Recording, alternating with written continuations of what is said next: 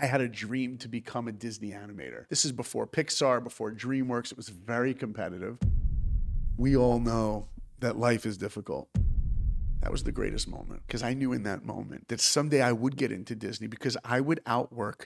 Welcome to the Spencer Lodge podcast in partnership with Vault Hill, Arabian Business, and Najahi Events. Today's guest, he wanted to be a Disney animator more than anything else. And his dream came true, and he's worked on some amazing movies. Let me just give you some idea here.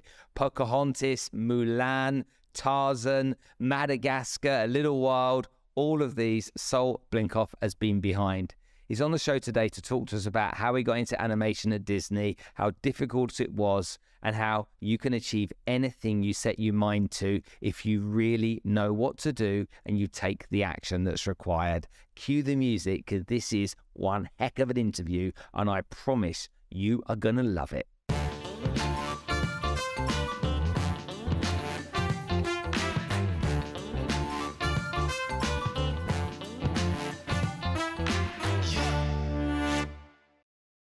Vault Hill is the world's first human-centric metaverse that's opened its doors for brands and entities to launch their presence in the metaverse in only 48 hours.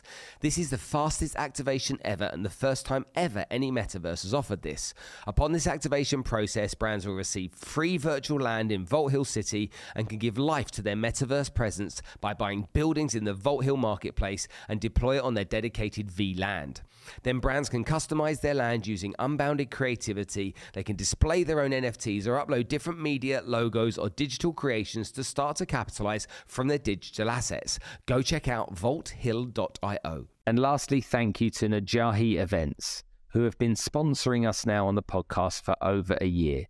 Najahi bring motivational speakers to the region to help inspire, educate, and motivate you to achieve better success and live a better life. Saul, thank you so much for coming to join us today. Thank you so much for having me. What a pleasure. We've been spending our time in LA this week, making this podcast, meeting some fantastic people.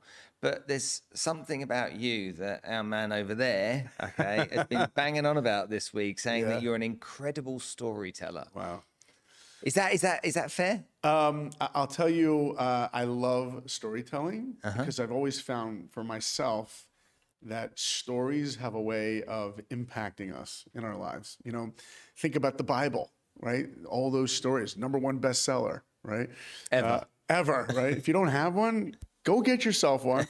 But yeah, stories are a way to deliver a message. I'll just give you an example. As a filmmaker, if I get a movie theater and I fill a theater and I get in front of an audience and I go, hey guys, I got a theme, I got a message for you, you know, Lion King, right? Leadership is taking responsibility. And if I say that to them, they'd be like, okay, I hear you, but it doesn't mean anything. So as a filmmaker, we say to our audiences, you know what? Shut off your phones, watch this glowing rectangle for the next 2 hours, and you will not learn a message or a theme, you will experience it. That's the power of storytelling, right? We get to, you know, Star Wars. I felt like I was Luke Skywalker. Karate Kid, when he does the big kick against the bully, right? We felt like that was us. So stories always have a very powerful way of conveying a message and a theme. And I've always found that I just want to be part of it. Do you find when you think about storytelling, you take those two examples then, you know, Karate Kid has the hero, it has the sage, Mr. Miyagi. That's it right. has the Cobra Kai, whatever it's called, is the evil. Right. In Star Wars, obviously, we've got Darth Vader, Luke Skywalker, Yoda as our sage. Mentorship, right? Same structure. Yeah. Yeah, all movies, all stories really do follow a very similar structure. You have a main character, a protagonist, who is flawed. And every one of these characters has something about them that they need to work on, and then something they have to learn, and then something that makes them unique, something that makes them special. Like Karate Kid, for example. Daniel, in the beginning of the movie, the very first time you meet him, he's walking into this new apartment he's going to live in, and there's a little old person, I think it's an old lady, who has a cat. He comes right down and puts a little bowl of milk or water for the cat. You know that this guy, his moral compass is pointed the right way, but he's got to learn something, that when things get difficult, you can't give up. There's actually a scene where the bullies bully him and he says to his mom, can't we just go home? Can't we just go home? This is a guy that his moral compass is pointed the right way, but when times get difficult, I'm out. And at the end of the movie, spoiler alert, right? He has to learn, like, even if it gets difficult, you don't give up. That's how you'll find balance. There's that message again. Do you think as we get older, we identify less as the hero and more as the sage? Hopefully we will, as we get older, look for those opportunities to mentor other people, younger people. But at the same time, we always have a journey to continue to grow and learn, right? I think what we can pull from those movies, though, is no matter what our age, we should all have mentorship, all have teachers. I mean, I remember my own life, definitely a handful of teachers that said certain things to me at the right time that changed the trajectory of the rest of my life. You know, so often in life, we're in the maze and we don't see that perspective that age or wisdom can lend us. And, you know, teachers and mentors really are powerful. You know. It's interesting you say that. It just took me back to some parts in my life, and it wasn't necessarily teachers, but in my early career, I was selling office equipment. So photocopying machines. This was back in the 80s. Yeah. And I was, the olden days, as my kids call it. In the olden days, yeah, my kid. Yeah, exactly. And I was young, but I was earning really good money, but I was spending more money than I was earning. Yeah, that's a problem. Yeah, it was a bit of a catch. And so I sat down with this guy, and this is the God's honest truth. His name was Seamus Murphy. Whoa. So very Irish, yeah? Right. And he was successful in the business, an older guy, a wiser guy, a sage-type character. Yeah. And I just said to him one day, I sat at the desk with one of our, you know, the vending machine plastic cups with the dodgy cups of tea and coffee in, you know, hot chocolates. We sat, look how clear I remember that. And I said, Seamus, you know, I'm earning good money, but how do you earn really good money? How do people earn mega money? What do they do? And he said to me, the only way you'll ever earn big money is if you work with money. And as he said it just sat there in my brain for a little while. I was like, oh, what does he mean by that? And he didn't give me any more. He just left me there. And I went off about my day. 6 months later, I'm working in the wealth management industry in a completely different field to what I'd been in. And I was hell-bent on making sure that I worked with money. And so there are those moments in your life where it changes direction because somebody said something or someone's pointed out something to you that maybe you couldn't find yourself. Oh, yeah. You know, first of all, you just said that. And I love that he gave you that advice but didn't explain it. It reminds me, you remember the movie City Slickers with Billy Crystal? When Jack Palance, the old cowboy, says the secret of life is one thing. And Billy Crystal's character goes, yeah, but what's the one thing? And Palance says, that's what you have to figure out. And it's like, what is it, you know? But, you know, I can tell you specifically for me, you know, I had a journey where I had a dream to become a Disney animator. This is before Pixar, before DreamWorks. It was very competitive. And at one point in my journey, when I was in art school, I had gotten rejected from Disney the second time. It was very competitive. They picked, I think, about 15 students a year out of 4,000 portfolios, the best of the best. And I was going to give up on that dream. And I went to one of my professors in desperation. And I said to him, let me ask you, like, what else can I do? Like, what am I doing wrong? And he stopped me and he said, let me ask you a question, Saul. Can you control whether Disney says yes or no? And I'm like, no. He says, can you control how good any of the competition is? How good any of the other artists are? And I said, no.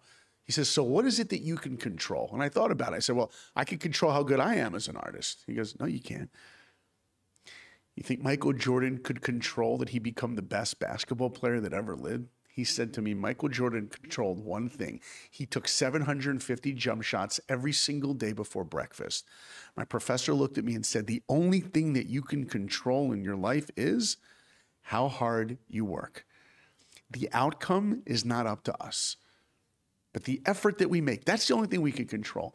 And then he told me to take out a piece of paper and a pen. He told me to write down a sentence, and I wrote it down. The sentence was, nobody worked harder today than me. He told me to write it down. I wrote it down. Nobody worked harder today than me. He says, if you can't say those words and they're true, you don't go to bed.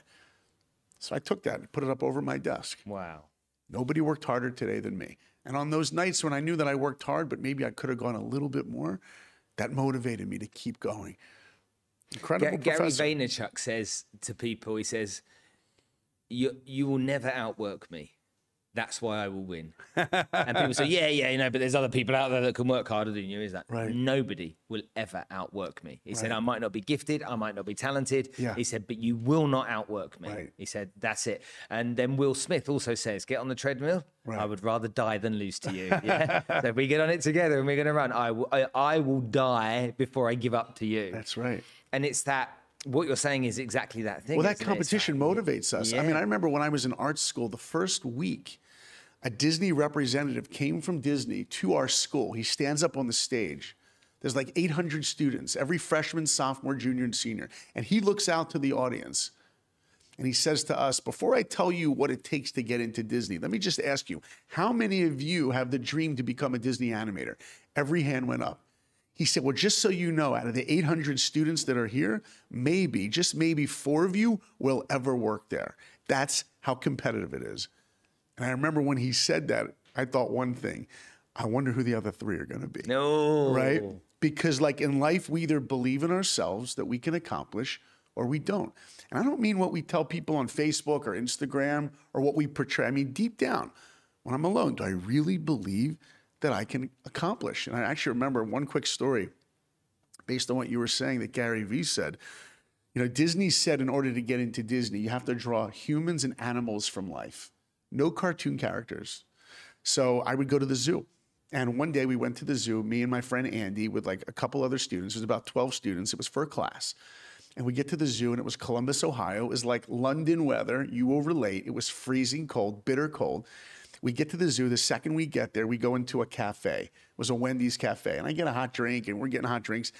And we sharpen the pencils. And me and Andy, my best friend, we go out, and we're trying to find an animal to draw. And we find an elephant who's literally just walking back and forth. And when you're studying animation and movement, to have an animal repeat a movement over and over again is like the greatest gift you can give an artist. So I stood there freezing, drawing this elephant walking back and forth. Andy was too. Afterwards, 40 minutes later, we get on the bus, and I'm showing Andy what I drew, and he showed me what he drew. And then I said to one of the other guys, hey, we never saw you at the elephants. What animals were you drawing? The guy looks at me and says, well, none of us ever left the Wendy's cafe. I said, what do you mean you didn't leave? He goes, well, we couldn't leave. I said, why couldn't you leave? He goes, because it was too cold. That was the greatest moment, because I knew in that moment that someday I would get into Disney, because I would outwork all those people. Because when we go through struggle, when we go through pain in life, we shouldn't have the mindset that we have to go through the pain. We get to grow through the pain.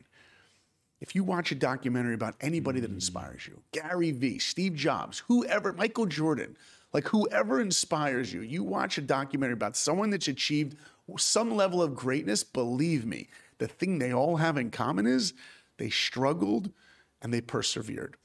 They don't just go through pain, they have the mindset that there will be pain. And when we are knowing that there will be pain, it motivates us to accomplish, right? Those guys that climb Everest, they don't think it's going to be easy. They're not surprised by the death zone when they get there, right? The top of Everest. I always tell my kids, if there's ever a vacation opportunity and there's a place called the death zone, maybe you don't want to go, you know? But those people that do that, they know before they even set out, it's going to be the hardest hell that I'm ever going to go through. By the way, same thing for being a parent, right? You're a parent, I'm a parent. If you think raising kids is easy before you begin, don't do it. But if you know it's going to be difficult and it's going to take work, and as my wife always says, it's the greatest kind of work, it motivates you to accomplish, right? That's the mindset. Absolutely. I completely agree with everything you just said. Take me on this journey then, because most people wouldn't have had to struggle to get a job in the company they want to work for as much as you. I'll give you one quick example. My daughter Taylor left university in the summer. She studied graphic design and art at the University of Arts in London. So she went to a good school and she came out. I'm like, what do you want to be? She said, I want to work in experiential events. And I'm like, okay. Because I want to design that kind of stuff. That's what I'm interested in. I'm like, okay. I said, who are the companies that do that? Right. And so she said, well, I know 3 or 4. I said, right, you need a list of every company that does that. Right. Okay. So that's the first thing. Get that list together. So she gets the list together. She goes off on holiday for 2 weeks. She comes back and I'm like, right, you're going to start applying for jobs. I said, so this is what I'll do. This is my deal I'll do for you. offer to go and work for the CEO of any of those companies for free for the next 12 months. Okay. And just say, I just want to learn. You can pay me an education. I'll support you. Go and do that. Right. And she's like, what? So I'll have money to be able to, yeah, I said, you'll have money to be able to buy your food and all that kind of stuff, but go and do that. And she was pleased that I said that, but she didn't do that. Okay. She sat on it and she applied for the jobs that were advertised on 5 companies and got an interview with them. Interesting. And didn't get any of them. And then was disappointed. And I was like, right, how are you feeling? She's like, I feel shit. Right. Good. I'm glad you are. I needed you to get to a point because it's not easy. Right. So now what you're going to do is you're going to apply for 30 jobs a day for the next month. She's like, what?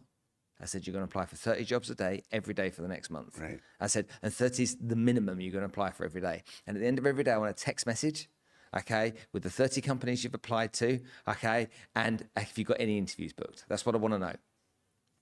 She did that for 4 weeks. By the end of the 4th week, she landed her dream job. Wow. Okay, and she started there 2 weeks ago. Wow. Okay, in the company she wants to work for. The salary's not great. Okay, I'm like, doesn't matter about the salary. Okay, don't worry about that. But she's on her ladder. She's in the company she wants to work for. Okay, she's nailed it. And I'm like, what did you learn from that? She said, Dad, I realized that I had to go out there and hustle like crazy all day, every day. My daughter had never heard of a recruitment consultancy. Right. You know, companies that stuff people you and I know about. It's a different generation. She's like, what do they do? Yeah. I'm like, well, you go to them and they help you find jobs. She's like, do they? No idea. No idea. Right. She didn't know who to write to at a company to apply for a job. Right. She didn't realize that just sending your CV off, right, okay, to inquiries@xyz.com, right, okay, wasn't going to be the solution. Right. And so that hustle, it's going to take a little more. Yeah, and that hustle and that hard work has taught her that, so if I put the effort in, right, okay, things will fall in my lap. First of all, she's very lucky that you're her dad. Okay, because you know what? There are people out there that may have a goal, but they don't know how to accomplish it. They don't have those tools. You actually remind me of my mom. My mom, you know, I had this dream to become a Disney animator. I had seen The Little Mermaid, right? That's BF, before Frozen, okay? So I see this movie and I'm like, I want to be a Disney animator. That was my goal. I just didn't know how to do it. Today, you want to be a Disney animator. You go to a little thing called Google and you type in, how do you become a Disney animator? And you'll get the answer. Yeah. But back then, in the olden days, no internet. That's right. Anyone watching at home, no such thing as YouTube, no Wi-Fi, and we still made it, okay? So I go to, how do I figure this out, right? There was no phone number. How do you find Disney animation? So my mom took me from New York, not my older brother, not my twin sister, took me to Disney World on a trip, walking me around Disney just to find out how her son could become a Disney animator. It was actually a little embarrassing. I remember we're getting on the It's a Small World boat ride. Oh, yeah. Like we're getting on the boat and the lady at Disney, the cast member's like, how many in your party? We're like 2. My mom was like, by the way, my son wants to be a Disney animator. Can you help him? It was very embarrassing. So we get on the boat and the woman says, look, it's a boat ride. We don't hire animators here. But if you want your son to work at Disney, he's got to go to the Disney casting building. It was 2 minutes away from where we were in Disney World. So my mom drove me to this Disney office building, which was imaginative and beautiful. I remember the doorknobs were made of brass and it looked like the ones from Alice in Wonderland that speak. I open up these doors. I walk into this atrium. Gold statuettes of Mickey, Donald, Pluto, Goofy. Even the air in there was like Disney air, like pixie dust in the air. And I remember walking in this room, in this atrium, and there was this giant ramp that went up, and painted on the ceiling was Peter Pan and Wendy flying off to Neverland. And I'm like, that's where I want to go, Neverland. So I finally get called for the interview, and the woman is sitting there, and she says, can I help? I'm like, yeah, my dream is to become a Disney animator. She goes, well, we don't hire those here. I'm like, well, who do you hire? She goes, well, we hire people that work the rides, you know, people that make the teacups spin or people that make the Dumbo ride go up and down. And I'm like, that's not really my dream. She goes, well, hold on a second. She walks out, comes back in 2 minutes later and hands me a piece of paper. That piece of paper became the most valuable piece of paper I ever held in my hands, other than my wedding contract. You tell my wife I said that. If you're watching, honey, I know. That piece of paper was a list of 8 schools, 8 art universities that Disney recruits their artists. She said to me, if you want to be a Disney animator, you need to go to one of these schools. Boom, that was it. that was the equation. Like, to me, it was an equation. Saul plus go to one of these schools will equal dream. So often I meet students, or anybody, and I ask them, what's your goal? And people who are lucky enough to have the clarity of what their goal is, then I'll ask them, how will you accomplish it? Sometimes I get a blank look. You know, you go to a great restaurant, you taste an unbelievable dessert, tiramisu, creme brulee, whatever you like. You want to make it at home? Well, you can do it if you have the recipe. Mm-hmm. That's what that was. That piece of paper was the recipe. Now I know how to get my dream. I think the tool that all of us need to remember is it's one thing to have clarity on what I want to accomplish. And not just what do I want to do with my life, but who do I want to become along the way? Because ultimately, that's the legacy we leave our children. That's the legacy we leave our world. You know, someday my kids are going to know that their dad worked on a lot of Disney movies. Okay, that's cool. But what kind of father was he? Mm-hmm. What kind of a human being was he? Mm-hmm. The legacy we leave the world is who did I become along the way? Mm-hmm. It's one thing to have the clarity of what I want to accomplish, but then I got to find out how. You know, I met a student once, an artist. You're going to like this. This is kind of a Spencer thing to do, okay? Okay, so. This is kind of like the kind of advice I think that you would give for making it real, right? For making it happen. There was a student, an artist. She was in high school, right? Secondary school, is that what you call it? Yeah. In England, right? She's in secondary school, and she shows me her art portfolio, and all of her friends were around. I was actually in London. I was at Bristol or Leeds. I was one of those unis. I was speaking there, traveling, speaking. And she shows me her portfolio, and all her friends come around. She opens it up, and all her friends start going, oh my gosh, that's so good. How do you do that? They're like freaking out, excited for her. And you see she's taking pride in her work. And she says to me, do you have any advice? And I said, well, before I give you the advice, let me ask you a question. What's your goal? Like, what is your goal? I'm not going to tell you what your goal should be. Why don't you tell me what your goal is? She says, well, I want to make it as an artist. I go, okay, well, what's your goal in speaking to me then? She goes, well, I want advice on how I can become a better artist. I'm like, okay, great. Here's what you got to do. She shows me the very first drawing, and it's a drawing that took her like 15 hours to draw. It was a sneaker. And she even said to me, my parents love this one. This is my mom's favorite. And I said, okay, here's my advice to you. For the rest of your life, whenever your parents tell you they like artwork that you did, or your friends sitting around here, and I pointed to her friends, they tell you that they like your artwork, the first thing I want you to say to them is, thank you. And in your mind, I want you to think to yourself, they know nothing about art.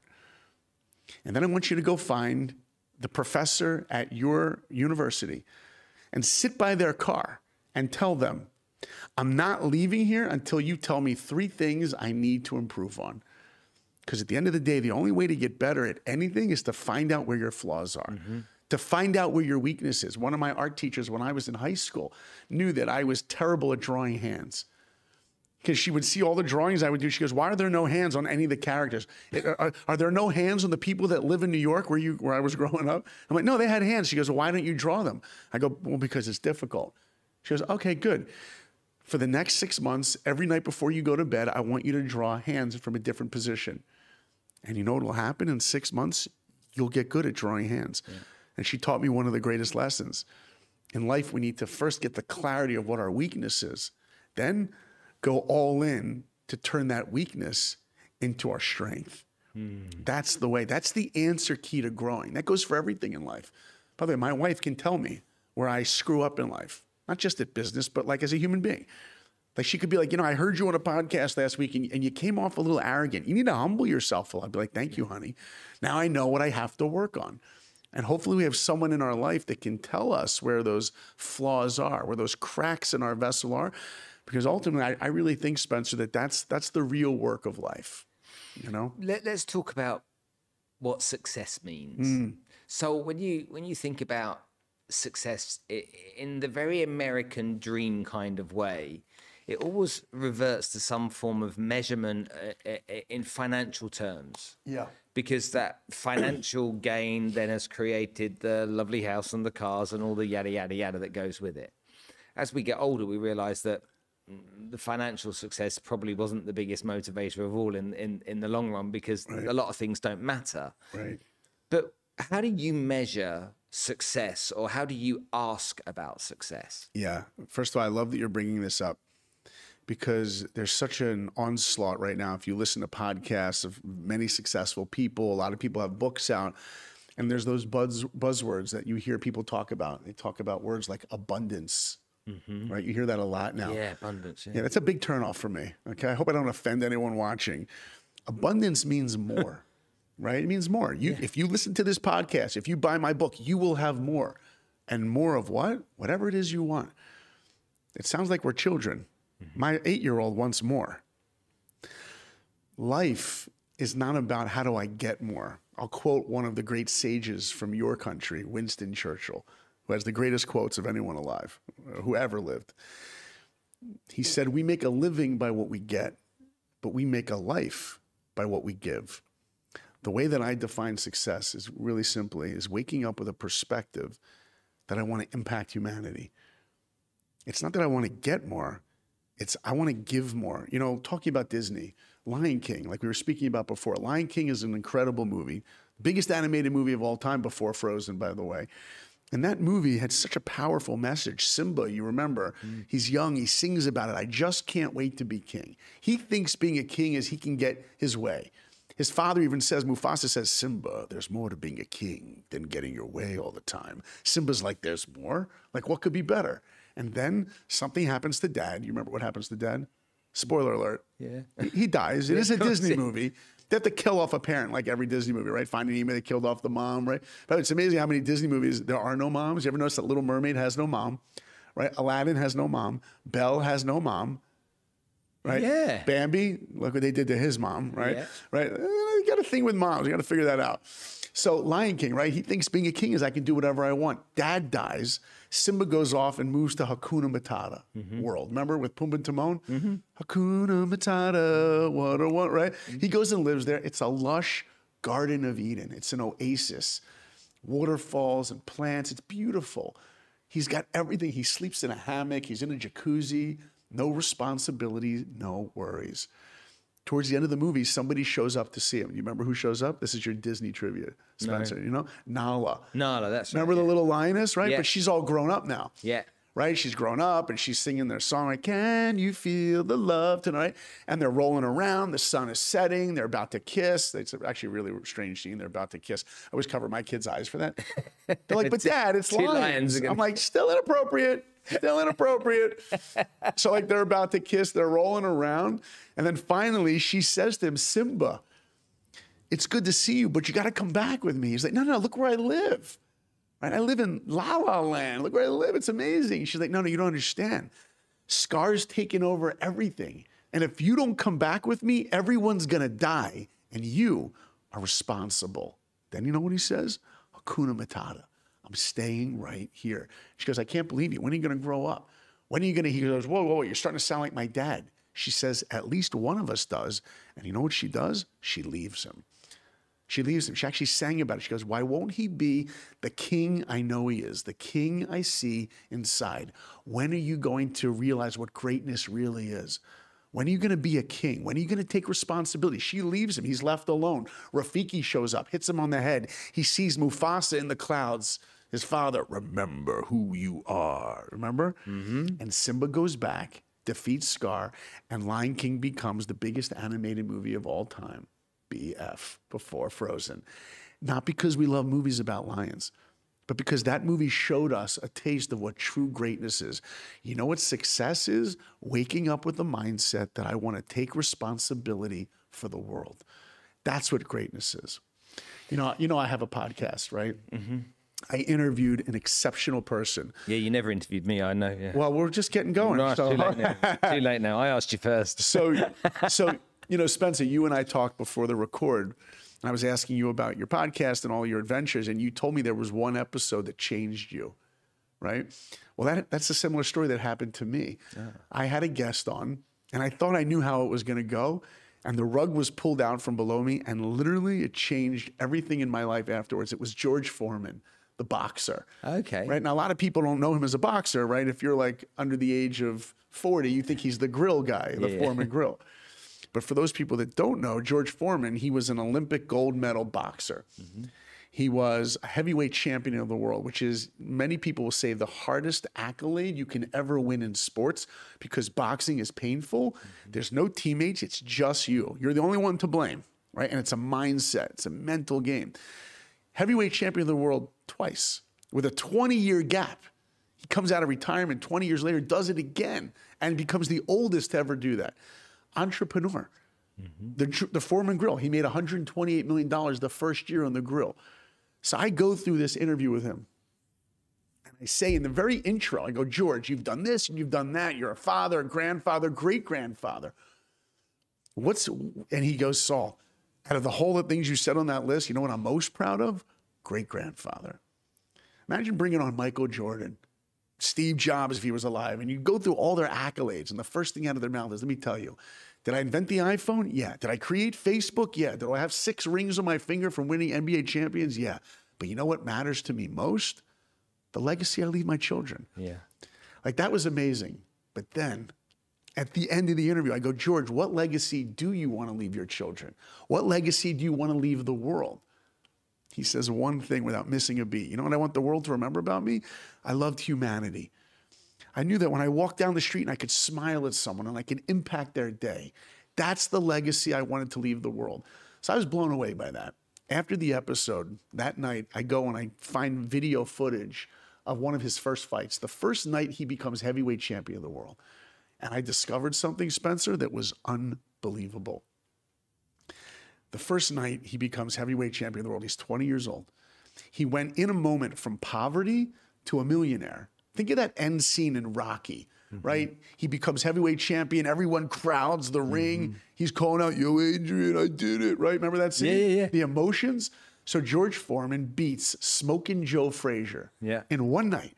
Goes from poverty, and he had a very hard life growing up, to a millionaire, beating his idol, Smokin' Joe Frazier. And in that moment, when everyone's crowding around him, a sportscaster comes up to him and takes a microphone and puts it in his face and says, George, you've just become heavyweight champion of the world. What's next for you? And Foreman says, what's next for me? I want to tell everybody the message. I want to tell those kids out there that if you're struggling in life, you can accomplish. That if I could achieve this, you could achieve anything. Beautiful answer. The first thing out of his mouth, first thought he had is, I want to impact another person. And the sportscaster with the microphone says, George, no, I didn't mean that. I mean in the ring. What's next for you in the ring? And Foreman answers, the world is my ring. The world is my ring. And I'm going to deliver that message every day I'm alive. You know what George Foreman teaches us at 20 years old? You know the clarity that he knew? You know what success is? It's not boxing rings. It's not money. It's not Foreman grills. It's how do I take whatever position I have in life, how do I use it to impact another human being? That's what defines a life of awesome. That's what defines a life of success. You find that two things that came to my mind there. First of all, when Lewis Hamilton won the world championship, he was in his car and he said to every kid out there, okay, I want you to know, okay, that if I can do it, you can do it. Don't give up on your dreams. So there's a similar message there. But a lot of people say to me, I'll speak in an event and people, I'll say, what are you trying to deliver here? What are you trying to impact you trying to have? What are you trying to do? What's this business all about? And they say, I just want to help people. And I don't believe them.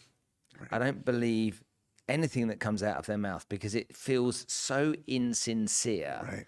And I'm like, so you want to make money and then help people, or you want to make money helping people, or you want to sell your stuff so that anyone that says to you, I just want to help people, the reason it sounds insincere is because the phrase shouldn't be, I just want to. The phrase should be, I am helping people. Let me just tell you, the day I started at Disney, the first day I was at Disney as an animator, working on Pocahontas, I was a young punk kid. There were many animators that were there 20 years over me, making the millions of dollars. I was just starting out, nothing. And that first week, I remember finding students who were struggling to get into Disney. I used to sit in the lobby at Disney Animation looking at portfolios. I was 22 years old. I wasn't in a place to really give advice on portfolios. There were people that were much better than me. And I still remember one of these old animators walking out one day, and he's looking at me and giving me this look like, who do you think you are helping a young kid? If you know a day's worth of wisdom, you should be obligated to teach a day's worth of wisdom. You don't need to have money to be able to help another person. Anything in life, any moment in life, anywhere we are in life, that should be our goal. I got into the financial services industry when I was 23. Yeah. And I wasn't allowed to have a job. I went to the recruiter and she wouldn't give me a job. I remember her name, Bryony. She said, "You're too young. You're 23. You've got to be 25. I went home to my mum that night and I said, "Mum, look, they won't give me a job because I'm 23. And she's like, "Well, what are you going to do about it?" And she just looked at me. Wow. And I was like, "Well, I'm 23. I've got to be 25. And she said, "And what are you going to do about it?" Oh, I love her. And I'm like, "Well, I don't know." She said, "Well, what could you do about it?" I said, "I don't know." She said, "Are you going to let," but my mum had a recruitment consultancy at the time. Right. And she said, "Are you going to let the recruiter tell you and define what you can and can't do?" Right. And I was like, right. Right. She said, "What's the name of the boss of the company?" I was like, "His name's Mr. Mudd, Kevin Mudd." She said, "Go find him." And so the next day I drove back to the office, not to the recruiter, to the office. And I sat in the reception of the CEO of the company for 4 hours. And eventually he came by and he's like, "What do you want?" I said, "Your recruiter won't give me a job because I'm 23 and I want a job." He said, "Well, you can't have a job. You're 23. And I'm like, "But I can do this. I can do this." And so he sat down and started talking to me. And as we were chatting away, he told me about his father just suffered a stroke and was in hospital and he couldn't wait long. Wow. And I was like, "Where's he in hospital?" And he said, "Oh, he's in this place, Chelmsford Hospital." And I was like, Your dad?" He's like, "Yeah." I said, "My grandfather's in the same hospital. He's just had a stroke too." Whoa. And he drove me to the hospital so I could see my granddad and he could see his dad. Oh, and in the car on the way there, he said, "In 2 weeks' time, you need to be in Hong Kong. I'll give you the shot." Wow. And obviously that was you know, whether it's the coincidence of the father and the grandfather both being in the same hospital, whether it was him taking a chance on me, yeah, it doesn't matter. But I knew in that moment I was not going to let him down. Yeah. Okay. No matter what, I was not going to let him down. Yeah. And I went on to be a financial advisor, but I became obsessed with stopping people messing up their financial futures. Wow. And it leans into what you were saying, because for me, I needed to stop people when they got to 65 years old not having any money. Because I believed that if you lived to the age of 90, you had 25 years. And imagine living for 25 years broke. Right. Or without, that must be horrifying. Yeah. Yeah. So I'd positioned myself subconsciously as the fifth emergency service. But you cared. Oh, absolutely. And so I saw the police, I saw the firemen, I saw the ambulance, I saw the Automobile Association, and then I saw me. And I had a job to do. I was on a mission to solve this problem. Beautiful. And being on that mission to solve that problem gave me such purpose. Yeah. It wasn't about money. It was about, how do I stop everyone why are people being so stupid? It was like, why would you do that? Right. You know, and all day, every day. Bear in mind, I'm 23 years old. Right. I'm talking to 49-year-old men, CEOs or whatever it is of companies earning great incomes. And there's me, 23. What experience in life do I have? Wow. None. Right. Okay. But these people could see the passion I had and the belief that I had to make sure that they got it right. So when I look at people and I look at people that say, "I want to impact stuff," I'm like, show me. Yeah. Show me what you want to do. Right. You know, we've just made a documentary on human trafficking. We spent 2 years making this documentary because I was impacted by a woman. And this woman moved me so much that I knew I had to find a way to support her. Yeah. She was born in Portugal, 2 years old. Her mum left to go to the city to find work. Her mum never came back. The refugee neighbor looked after her. When the refugee was 9 years old, she died. So this girl was 9 years old without a mum or a dad, and she was brought up by the siblings. Yeah. She got a job as a cleaner when she was 16. She said, "If I'm going to be a cleaner, I'm going to be the Ronaldo of cleaners." She worked as a cleaner. She then went to Switzerland because she knew she needed to learn languages. She became a cleaner in Switzerland, was hit by a car, hit and run, went to hospital. And Switzerland's not part of the EU, so you can't work there without a permit. Right. She got kicked out after coming out of hospital. Went to London, got a job as a housekeeper. I'm going to be the Ronaldo of housekeepers. And then she saw this sign, Emirates cabin crew, apply. She's like, cabin crew? She now speaks Portuguese, German, and English. She's like, my dream is to be cabin crew. She gets the job. She flies to Dubai. Her first flight is to Bangladesh, to the slums. She's there for 24 hours. She walks around the slums. She's like, what the hell is going on here? She'd never seen something so bad. And she decides she's going to help one of the families.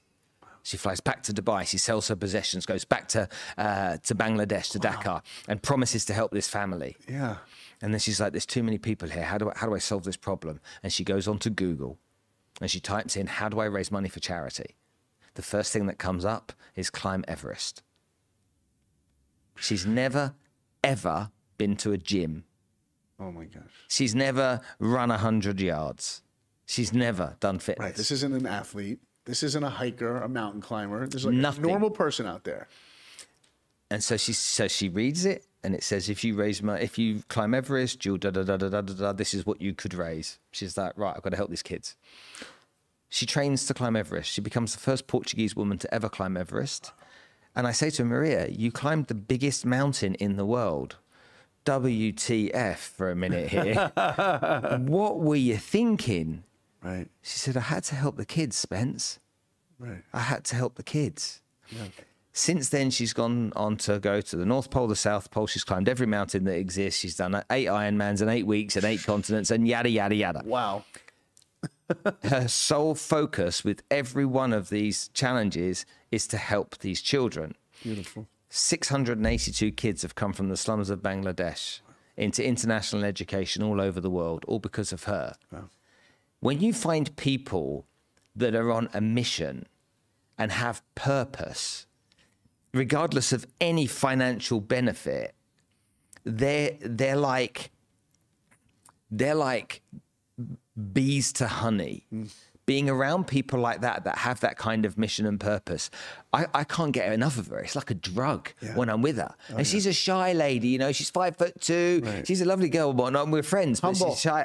Yeah, you would know. Right. She lives in a 2-bedroom apartment in Dubai, and she has 12 kids living in that apartment with her. Okay, with her and her husband. She's just this humble lady. But when I'm with her, I feel like you've given me an injection of spinach. Right. Okay, like Popeye, and all of a sudden my muscles grow and my body just gets bigger and my force grows and I'm like, yes. Yeah. Okay, just when I'm around her. And that we could be just eating a bag of chips. Right. Because when you find people that have got this kind of purpose, you realize in life that if there are people that are willing to live a life of and make that much sacrifice to make that part of their world a better place, you know that's a decent human being. Right. And you talk about it's like a drug, right? I think what the drug really is when we're around people like that is that we're actually getting a glimpse into our potential. What we could be, yeah. What we could be. Yeah. Right? You know, on New Year's Eve, there's a phrase that we all utter to each other. Happy New Year. Mm-hmm. You're giving someone like a blessing. Like, I have a blessing I want to give you for the year. I want you to have a year filled with happiness. And I always say, if you ask 99% of the world, what do you want out of life? Most people would say, I want to be happy. And most people will tell you, I will be happy if I get this, this, and this. Meaning my happiness, that state is dependent on outside experiences. I think we need to be careful to go for a life of happy, because the reality is that what makes you happy may not be what's good for you. Mm-hmm. It's true. Mm-hmm. Just because you're happy doesn't mean it's good for you. Doesn't mean it's good for the world. Mm-hmm. There's something sweeter than a life of happiness. That's a life of meaning. And meaning only comes when I have the mindset of I want to impact another person. You see, what many people find out is when they do get everything they want, financial success, the boat, the house in Malibu, whatever it is they want, once they finally get all those things, they think they're going to be content. But there's statistics out there that people are like, yeah, I still wake up and I'm not satiated. It's still not enough, because those things won't ever give us what we're really craving. What we need, not what we want. What we need is, I want purpose. You said the word purpose, Spence. We all want to find that niche of purpose, that niche of meaning. At the end of the day, you'll ask people that have accomplished that feeling that you feel when you were around that woman, that you feel when you made an impact on those 49-year-old guys. That's the feeling that my life matters. That's what we're going for. I want to look at my life and know it mattered, because here's the thing. You can't take any of it with you. We can't take any of it with you. Steve Jobs built a giant yacht. You should go look it up online, everybody. If you're interested in yachts, go check out what Steve Jobs, he hired Philippe Starck the greatest interior hotel designer, furniture designer in the last, I don't know, 50 years, to design the most beautiful yacht that Steve Jobs never got to go on. Never got to go on it. So he designed this beautiful yacht. But that comes down to, you said the word, and this is a word that irks me. Things. Things, right. Things. You can't take it with you. Things. Well, what do they do? Right. You know, people spend money on things, and it's. Do you know what? You're a couple of years younger than me, but I think we have to experience some of this to realize what it is. Right. It doesn't necessarily need to be the house in Malibu. It can be the two-seater sports car. But you have to experience it to realize it's yeah. not everything. It's not going to give you that feeling that you ultimately wanted. Yeah. It's fun, but it has a shelf life, right? It's not going to give you that feeling. Look, you know, I mean, you're a father. Talking about time, which I think is the most valuable thing we have, is our time. Just think about the time that I give my kids or my wife. You know, the things that the time I have with them. My son the other day, I could take him to a Laker game. I could take him to all these things, but he's like, all I want is just time with my dad, because it's meaningful. You're building a relationship. You know, I think we work so hard on trying to getting these, as you said, these things, these physical things. But then you wake up and you're like, what was it for?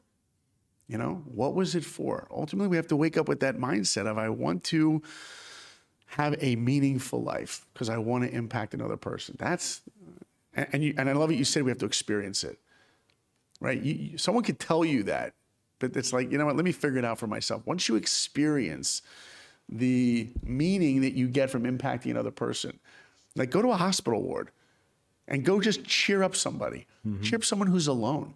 Forget about going to the drama of a hospital ward. Look around your circle. Anyone watching this, go to your circle. And next time you're in a social gathering, maybe you're that outgoing person, or maybe that outgoing person's talking to you. Believe me, there's someone sitting at that table that no one's talking to. I say this to my kids all the time. There's someone in school that no one really talks. Go to that person and light them up. Let them see their potential. That's the drug that I'm going for, Spence. I want to have those opportunities where I can show someone their potential. Being an animator. Yeah. Obviously, as you've so eloquently described some examples of various animated movies that we've watched and seen as part of our lives, they tell those stories, and those stories inspire and motivate different people in different ways. When you want to be an animator as you grow up, do you want to be an animator because you love the art of animation, you love the process of animation, or was it because you wanted to find a way of telling stories? So you have asked the best question, and no one's ever asked me this, by the way. Okay. That is the most amazing question. So when I started out, the thing that made me want to go into movies was the movie E.T. I saw the movie E.T. I was 11 years old. I remember tapping my mom at the end of the movies and like, Mom, that's what I want to do someday. And she's like, what, you want to leave planet Earth in a spaceship? And I'm like, no, I want to make movies. Movies, I just thought it was an inspiring world. I wanted to be part of it. When I saw The Little Mermaid, that made me want to go into animation, specifically because I saw the animation from a specific artist. His name is Glenn Keane. Now, you've never heard of his name, but you know his characters, the characters he designed and animated. He designed and animated Ariel, The Little Mermaid. Yep. Aladdin, Tarzan, the Beast, right? Like, these are his characters. You've heard of them.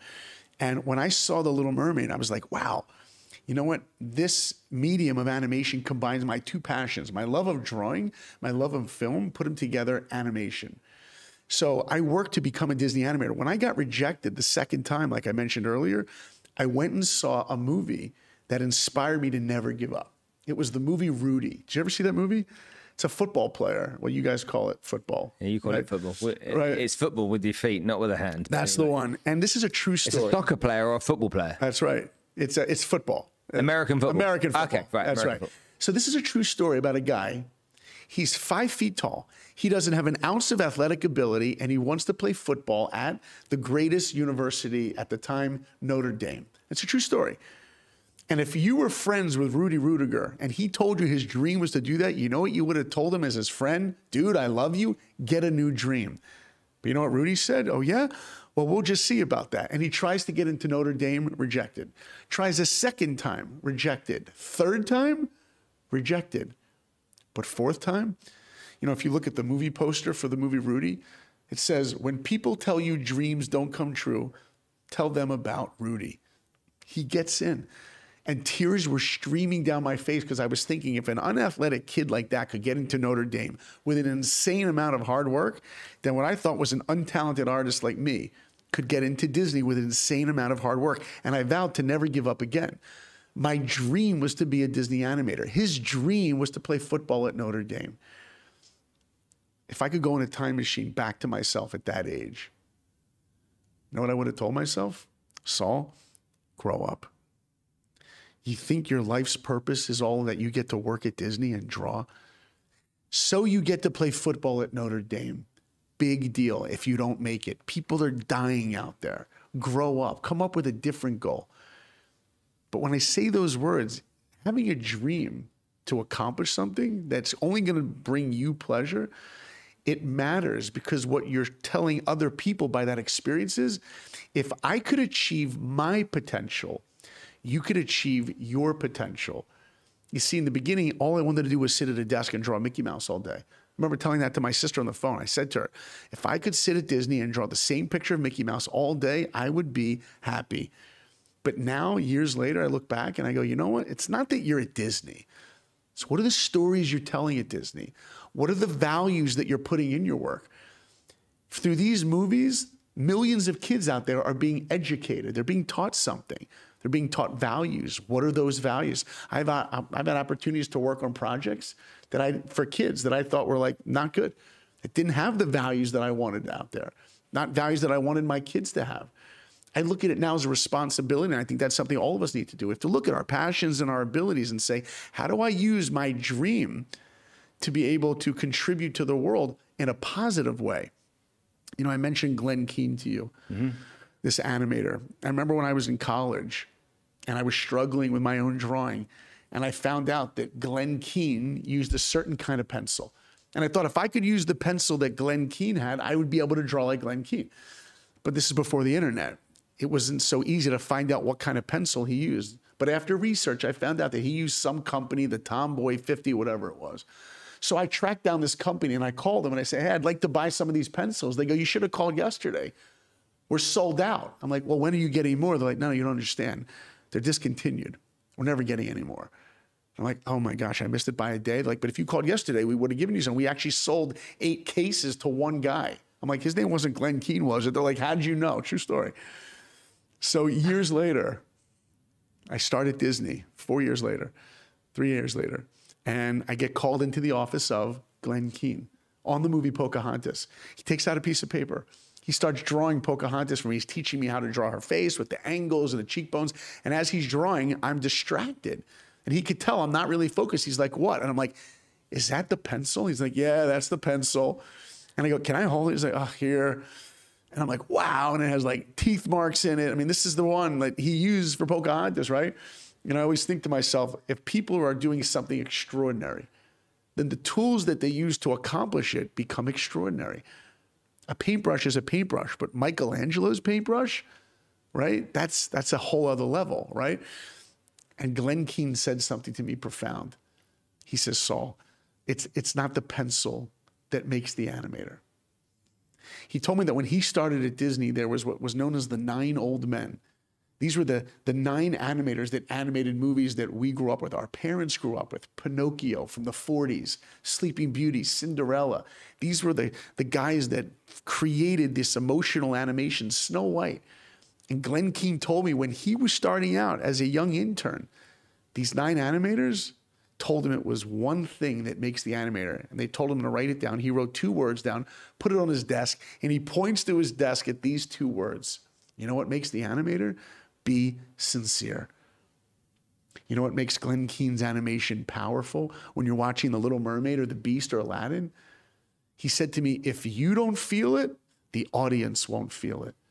You know, we are in the business of trying to impact other people, trying to show them the light that they have within them.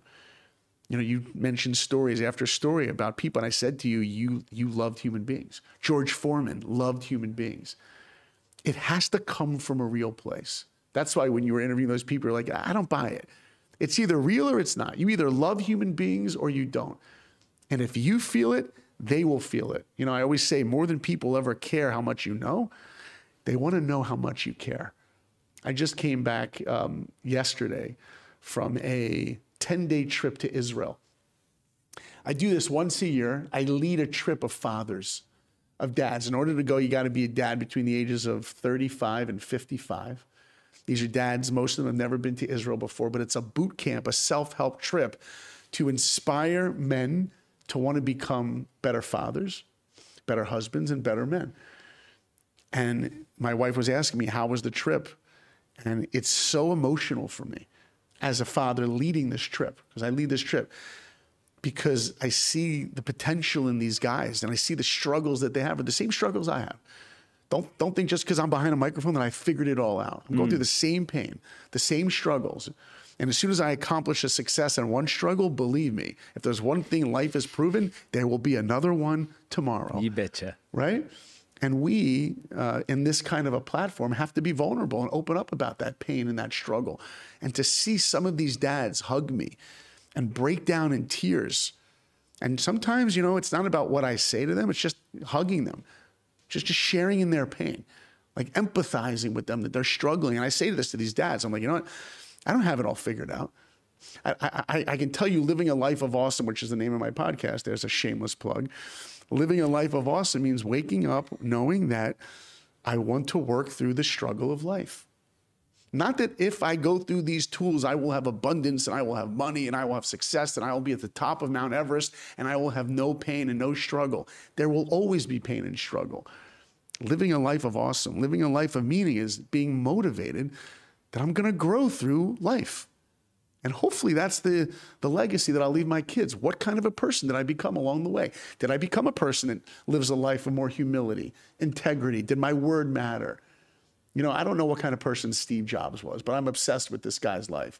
And there's stories about him. I don't know what kind of father he was. I don't know if he was Father of the Year. Okay, he created great devices. But I can tell you this, if he put the same effort that he put into creating the iPhone, into being a father and a husband, I feel like he would have left a very different legacy. You know? Right? Tell me why you do the trips to Israel. What motivated you to do it? Years ago, I was speaking at a conference, and there was a woman that started this program for women. It's called Momentum. And these women were going, and I think 20,000 women have gone already. And these women have been inspired to find their spirituality and to want to bring that into their home. And the concept behind this organization was, if you change your home, you change your community, and you change the world. And so a lot of these wives were going, and these mothers were going, but they're like, what about for our husbands? What's going to be for my husband? So this men's program was begun. A friend of mine, Charlie Harari, went on this program as a leader. He needed help. It was getting bigger. Someone heard me speak somewhere on a stage. They said, we'd love you to go lead a trip. And I was hesitant at the beginning. I didn't jump at the chance. I didn't even know if I could do it. And I went on a trip and I watched Charlie.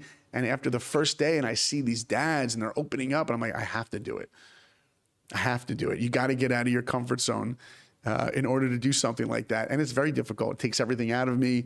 It takes physically, it's very difficult. It's tiring, but all the emotion of it. But I just got an email this morning from one of the wives. And she said, thank you so much. My husband came back. He was always a loving husband, but he came back a different person. He's looking at life through a different lens. And she thanked me. And my wife was like literally in tears this morning. Like, that's why my wife sacrificed letting her husband go for 10 days.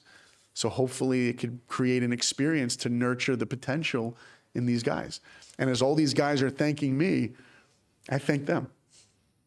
Man, sitting here talking to you, listening to your stories, you're inspiring me just being sat here with you right now. I can't thank you for taking the amount of time you have today to come and share your nuggets of wisdom. And also, you're just one hell of a guy. Thank you, man. Look, we all know that life is difficult, right? And for everyone listening, don't think ever for a second that if you accomplish whatever your goals are for the day, that your life will become less difficult. Look, money does make life easier. It doesn't make life more meaningful. It has the potential to, but it doesn't make it more meaningful. If there's one thing that humanity has in common, is that we're all going to go through struggle. There's always going to be a test. You know, if you see a married couple and you think they look like that married couple, that's the perfect couple, the only reason they look like that is probably because they work at that relationship. You know, if you're raising teenagers and you think it's easy, you're probably doing a bad job. To wake up with the goal of life is going to be easy, that's not a real perspective. Have the perspective that, yeah, my life is difficult. Jeff Bezos has a difficult life. By the way, I would like to have his challenges, but Jeff Bezos has a difficult life. We all do. That's what it means to be a human being. But we should feel motivated that every day we can take small steps to grow as a human being. That's it. And each one of us should literally make a list of all of our negative character attributes. We all have them. How many of us could make a list? If you're married, believe me, you can make a list of how all the ways your spouse should change. True? If you have kids, what, you couldn't make a list of how your kids should be different? Yeah. If you work for an employer, you could make a list of how I wish my boss should treat me differently or how I would run the company better. The only person that we really can control in life is ourselves. So you want to take your energy, stop making lists about other people, make a list of yourself. Make a list of your negative character attributes. You know what life is about? Work on them every day, and there will always be another test. To me, that's what leads to a meaningful life. I appreciate you so much for having me. It's a pleasure meeting you in person. You know, I've seen your work online. It's incredible what you do and the impact you're making. It's an honor to sit with you. It really is. Thanks for having me. Thank you so much, man. I really appreciated your time. Thank you, Spence. Thank you.